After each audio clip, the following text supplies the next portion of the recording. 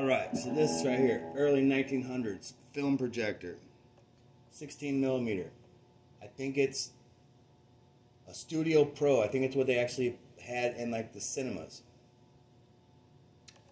So, it might actually truly be 1900 too, not just early 1900. I think the date is 1900 as far as I can find.